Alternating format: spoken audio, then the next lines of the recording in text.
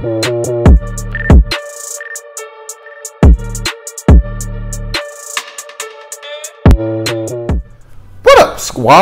MizzyWorld Entertainment is back to present episode 2 of MadMizzy Sports Morning Show. And to start off episode 2, let's touch on some non-sports related sports news.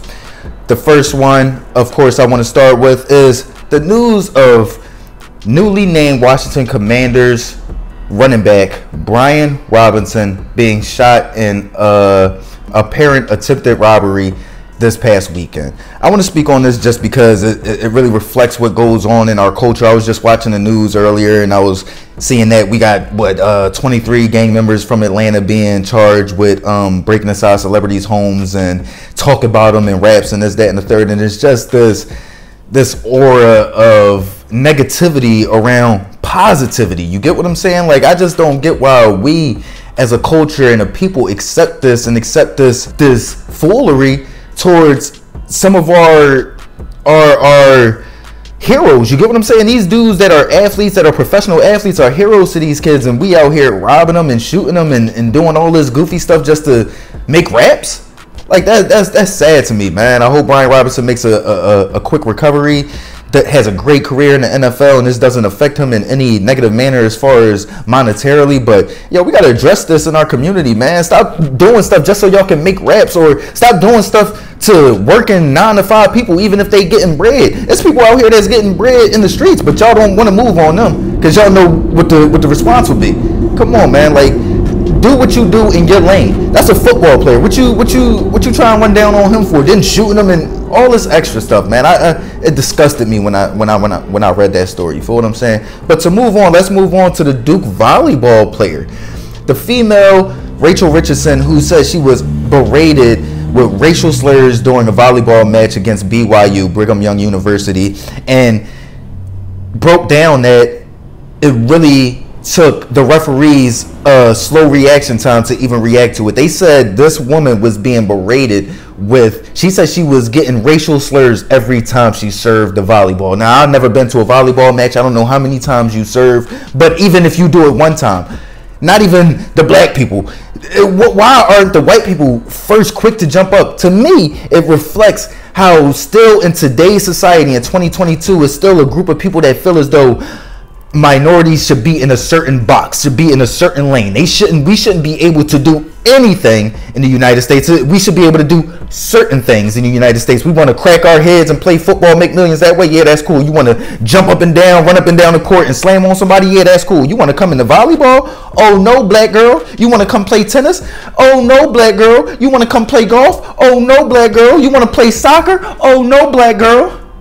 That's something we got to address as far as mentally, with them trying to open up and act like they opening up to equality when it's really they just want equality in certain lanes, in certain realms. They still don't want us to come in and get that easy investing money. They still don't want us to get that passive income. You feel what I'm saying? They still don't want people like me to move forward, people like Wiz to move forward, unless you go totally out the way to break down that fear factor, that uncomfortability. You get what I'm saying? You got to be Tiger Woods out there. You got, and even then, you feel what I'm saying? As soon as you do one negative thing, you tossed under the bus. You reminded of your skin color. You get what I'm saying? It's sad that in 2022, a woman has to go through that and go through that alone. You get what I'm saying? This is at BYU versus Duke. How is this not starting a riot? How is this not starting a fight? How is this not starting something? How is this not starting uproar? Because a lot of people have that mentality. A lot of people share that man's opinions. It's sad, man, and it's something that we need to address worldwide. You get what I'm saying? Nationally. So that's sad to me. I hope Brigham Young University addresses that fan, because they're saying they're not connected with the school. But the simple fact that nobody in that staff said anything, no coaching, no bystander. Because if my daughter's playing volleyball and they saying racial slurs, oh, you got something personal with my daughter, bro? Because we can take this outside. You feel what I'm saying? Oh, you want to keep it the trash talking with sports? That's cool. But as soon as you make it personal, you start saying racial slurs, oh, we can take this somewhere else, bro. You know what I'm saying? We ain't got to stay in this confined facility. Let's take this outside. You feel what I'm saying? Like that's sickening.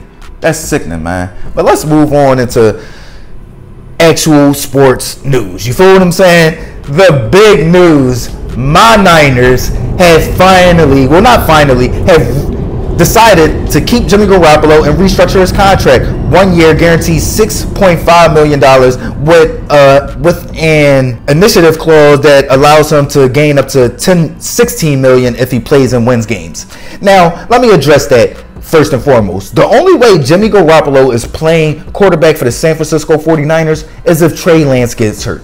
That is the only way he is playing quarterback for the San Francisco 49ers. If Trey Lance comes out and stinks it up, he's not coming in and playing. They're not going to do that to Trey Lance, who they invested in and who they believe in. But Jimmy Garoppolo is a way more adequate and way more valuable backup than Nate Sudfeld or Brock Purdy. And I think it was shown and reflected in the Houston Texans game. I don't think it was more so a thing about Trey Lance because he was moving the ball. You feel what I'm saying? We just couldn't get a little bit more traction while he was out there. But the other backups couldn't do anything. You feel what I'm saying? Trey Lance only played 3 drives. So I think it was more so a reflection of what Kyle Shanahan believes of our backup situation. Not only that, I feel as though he wants to get something from Jimmy Garoppolo, like every analyst on every mainstream media wants to say. He was in the Super Bowl 2 years ago. He was in an NFC Championship game a year ago. So you don't want to just release him. You don't want to just let him walk. You get what I'm saying? But his salary makes it hard for him to move, and the salary makes it hard for us to keep him. So you bring it down to $6.5 million. Now we can keep you on a roster without feeling like we hindering the rest of the team. And now it makes it easier to move you in the future when somebody who we know will get hurt. A quarterback's going to get hurt, or a quarterback's going to stink it up. And Jimmy Garoppolo is going to be a valuable asset at that point to move at $6.5 million a year. Not to mention now we got a 3rd round compensatory pick if he decides to leave next year, which we already know he is. The contract is up. That's it. You get what I'm saying? Don't listen to these mainstream medias of, oh, it's going to be weird. It's going to be it's not going to be any of that. At the end of the day, Jimmy G didn't want to go be a backup for $25 million in New York somewhere or somewhere.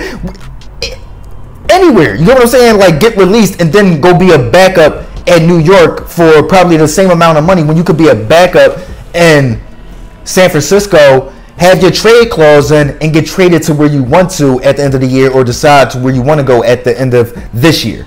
You get what I'm saying? So to me, it was a brilliant move. It's a win-win. And people saying that it's going to be weird are just people that want to see the downfall of my Niners. Niners! Trey Area, still your squad, bro. I'm guaranteeing you Kyle Shanahan called him and said, the only way Jimmy G is playing is if you get hurt. We need a valuable backup. Okay, cool. And if we get a trade offer that moves us in time, we're trading him. We're going to trade him. Point blank, period. Let's move on to some more news, though. Some more positive news, man.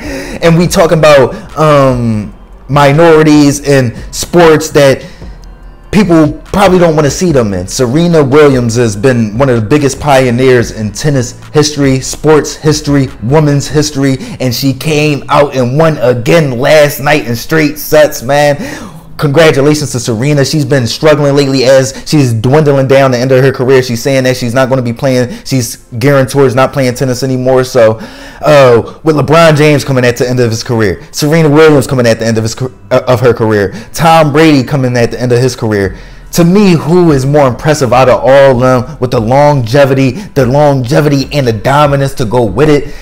Man, it's been quite a fun run as a sports fan to view these athletes and see them perform on the biggest stages. But for me, I gotta say Serena coming in at such a young age and dominating for so long has got to be the most impressive to me, coming into a sport that's a predominantly white sport, coming into a sport that's a predominantly male sport, and coming in and creating not just a national name but a worldwide name. You get what I'm saying? And a generational wealth through tennis is just astonishing to me, and something that I can't wait till her documentary come out. You feel what I'm saying? How they did Derek Jeter. I can't wait for them to culminate what her career meant for the game of tennis. You get what I'm saying? So I'm gonna go with Serena.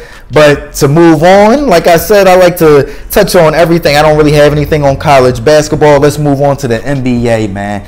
What does it mean that Pat Bev is coming to the Los Angeles Lakers? For me, I don't see no way that this works with Pat Beverley and Russel Westbrook. Pat Beverley is a better defender. He's a more consistent shooter.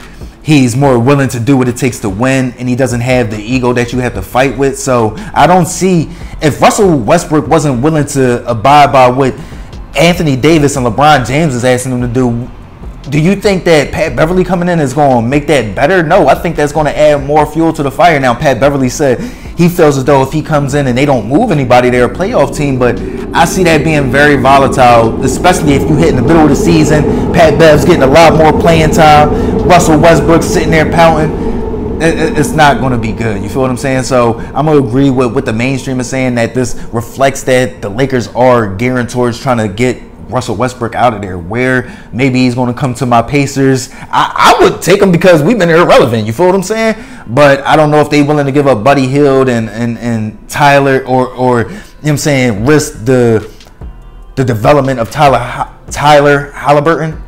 I don't know. So I don't know what the market is for Russ. I'm going to just say that move is clear an indication that they trying to push Russell Westbrook out of Los Angeles, in my opinion, which is crazy because he's from the Los Angeles, Inglewood area, man. That's crazy. Feel what I'm saying? But to end it off, man, I'm going to just say this, man. King Ryan, Tank Davis, please, if y'all going to fight, man, don't hype this joint up for 6 to 10 years like Manny Pacquiao and Floyd Mayweather. And then darn sure don't do what Terrence Bud Crawford and Errol Spence Jr. are doing. And that's just giving little teasers to the fans, but never actually throwing any punches. They be in the back arguing and debating, but ain't throwing no. I want to see y'all in the ring swinging them hands. Feel what I'm saying? So Tank Davis, King Ryan, can y'all make the fight within the next year or two? Please? I think King Ryan and Tank both want it though, so I see it happening soon. Y'all know what it is. MadMizzy Sports Morning Show. Robberies. Racial slurs. Jimmy G back with my Niners. Serena Williams winning. Russel Westbrook. Pat Bev. MadMizzy Sports Morning Show. The #1 spot to start your day off. Like, comment, share, subscribe, listen. Y'all know what it is, man. Have a productive day. Gang.